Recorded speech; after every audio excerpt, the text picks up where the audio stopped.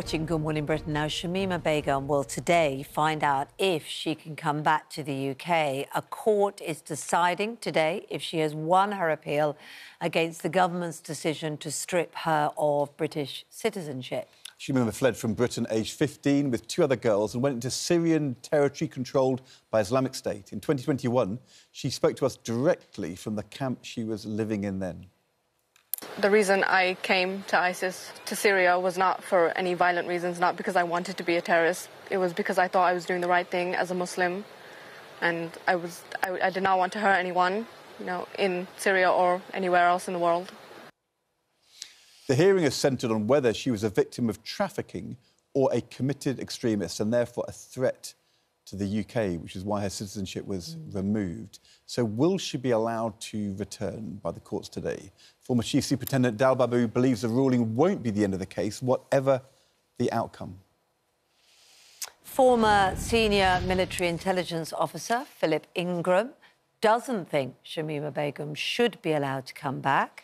And we're also joined by Jonathan Hall, the independent reviewer of terrorism legislation. Can I just start with you, Jonathan, as the a Casey, very experienced lawyer, an expert in these matters, just to understand, if Shamima wins the appeal today, is that the end of the story, or will there be further legal cases to come? Will there be a further appeal?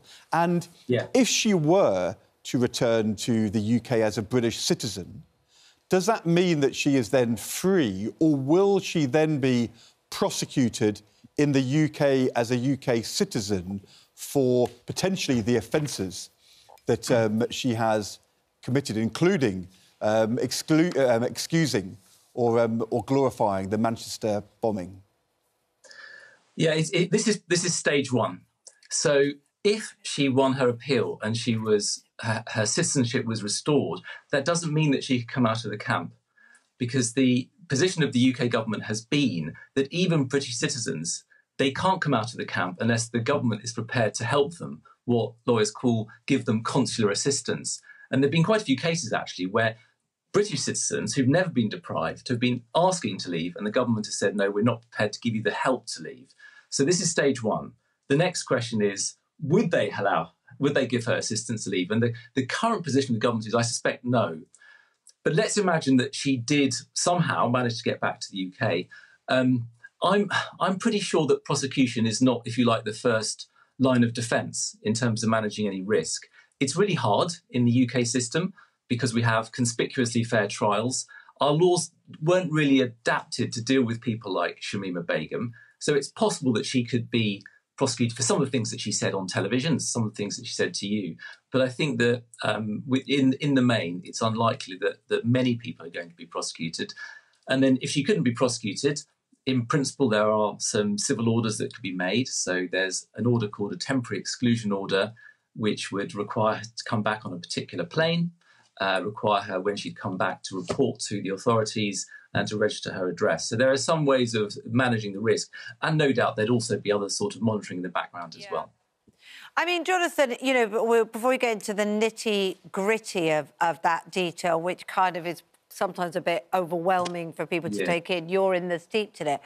I suppose the legal situation and the fear might be for the government that if they bring her back and she does face prosecution and for whatever reason doesn't get convicted, that feels like a nerve-wracking position for those that are convinced that she did wrong by being there, whatever her age. And that means that it would be a very bad example. But what needs to be done legally otherwise? Can she just be left there? I agree. I mean, there are two things on there. I mean, personally, my blood boils about what people did when they joined Islamic State. So there is a genuine need for accountability. Again, we haven't got a great record of this. The Germans and the Swedes are very good at, for example, prosecuting people for war crimes. So even if you can't prosecute someone for being involved in terrorism, were they involved in mistreating Yazidi people, for example? Were they occupying the houses of people who they'd thrown out during the conquest? So there's the accountability piece, then there's the risk piece. But I think you do need to look at Shamima Begum's case in a wider context, which is whatever happens in her case, a lot of European countries are now bringing back people. The Americans are putting a huge amount of pressure to try and bring these camps to an end on the basis that they are just going to incubate the next version of Islamic State. And the Germans have brought back about 100, the French have brought back well over 100. And increasingly, there's going to be pressure on the UK to do the same. So I think the answer is you've got to watch this space. You will find more and more pressure, not simply on the basis of humanitarian concerns. And there are children there who are in an appalling position, and they are completely blameless, but also because as a matter of sort of realpolitik, the UK is going to have to start taking its share, I suspect. So there are some really tricky decisions coming down the line for the government.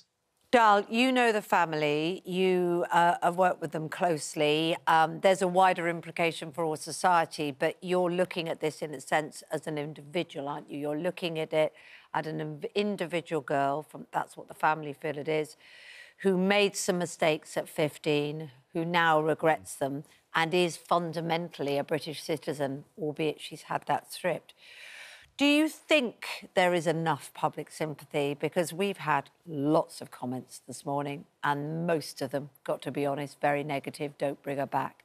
How did that change, in your view, the position that people have on her? Well, it's going to be very, very difficult. And I think Jonathan gave an excellent summary there of where we are and the complexity of this situation. We have to remember that she was 19 when she was interviewed. She said some very foolish things. But this was particularly about the bombing of the Manchester Arena. Absolutely, yeah. And that was a very, very foolish thing to say, to liken the Manchester Arena atrocity. She said she could understand the justification for it, just to be really clear, didn't she, when she was 19? Yeah. And all of us would have been shocked that somebody was prepared to say that they can understand innocent people being bombed in Manchester. It was a shocking thing to say. Shamima went on to talk about heads being in bins and she wasn't fazed. But we have to remember she was a 19-year-old girl. She was 9 months pregnant. She's lost 3 children. Would we have allowed a 19-year-old who's 9 months pregnant to be interviewed? And we have to remember the guards there were in control of absolutely everything that was happening there. And quite frankly, she's going to find it very, very difficult for the public to be sympathetic to her after having made that interview. It's going to be incredibly challenging. Let's go to Philip Ingram, who is a former senior British military intelligence officer. There is clearly a potential security threat if Shamima Begum comes back to the UK. That is what the government is worried about. That's why they are not wanting to give her citizenship. The Independent Terrorism Advisor just said there is also a security threat if they continue with people in these camps. She's currently in a camp in Syria, which he said is potential training ground for extremism. How do you think about the balance of risks? What would you advise the government to do?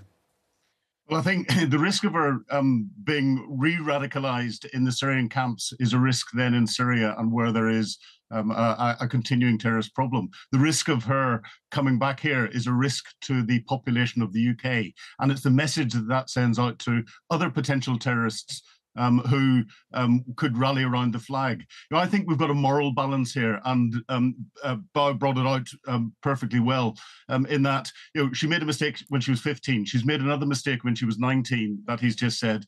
She's like a chameleon. She changes her story at every opportunity to see who will get some sympathy. If she's brought back here, we will have to spend a fortune in taxpayers' money potentially prosecuting her. If that fails, or when she's released from prison, if she gets into prison, we'll have to spend a fortune monitoring her as a potential threat. And if we have to put physical observation behind her, which for some period of time we probably will, that will dilute the very overstretched assets that we've got trying to keep us safe at the moment, and will cost the taxpayer in excess of £1 million a year. Now, I would far rather, in the moral dilemma, have that £1 million and the other millions that would go in legal cases go to pay our police a little bit more, to pay our nurses a little bit more, to pay our doctors a little bit more, to pay our teachers a little bit more, rather than being wasted on an individual who, yes, she's made bad choices, but she knew what she was doing.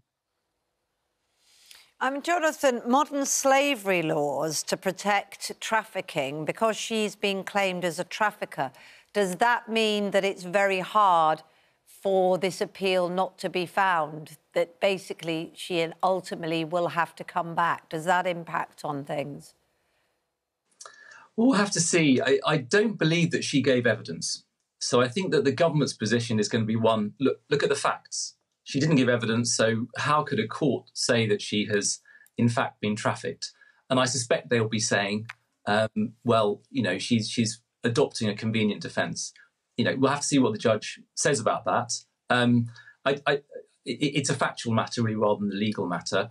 And in any event, I think the government will be pointing to the question of risk. I mean, just addressing what Philip was saying there, I mean, he's really right. And I think there is a really strong point here that, you know, money will have to be spent on people who come back from Syria. On the other hand, nothing is completely cost-free. And I mean, let's just imagine that all Europeans came back from the camps and the only country that kept their people in the camps were the British.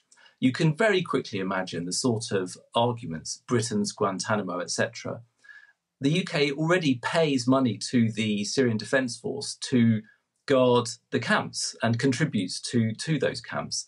So there is a cost there, I think, of not acting. And Philip may be right. It may be right that at the moment it's best to keep people away because there's plenty of other threats to the system. There's a lot of hostile state activity at the moment. There are other terrorist threats. And he's completely right about the costs of monitoring.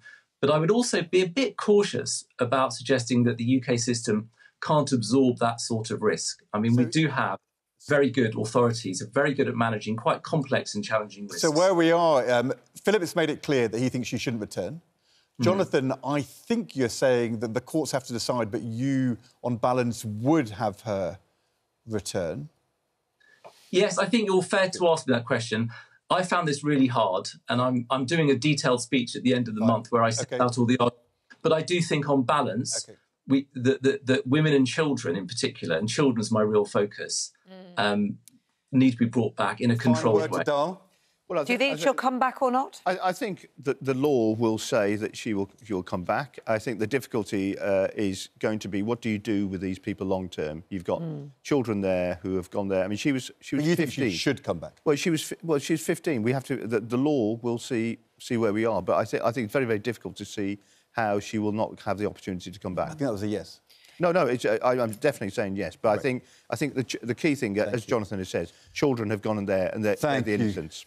Dar Babu, Philip Ingram, Jonathan Hall, thank you so much for joining us. Very important discussion. Big court case. We're going to hear the result about 10 o'clock this morning. That will not be the end of the story.